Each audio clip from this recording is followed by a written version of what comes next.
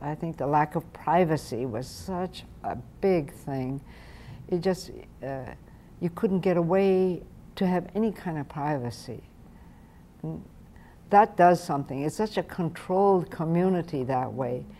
And when you don't have your own space, it does something to you, I think. So it's a good thing it didn't last much longer, because as one of the fellows said in the testimony before the commission, that even if it was only 3 or 4 years, people got used to being institutionalized, being taken care of, and it was showing signs of lack of discipline, lack of initiative on the part of people, and especially East State, who lost everything anyway, and they had no initiative to go and start life anew, and it got harder.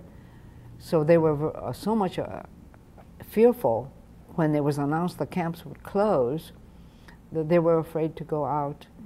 And this institutionalization was a bad aspect of the camp.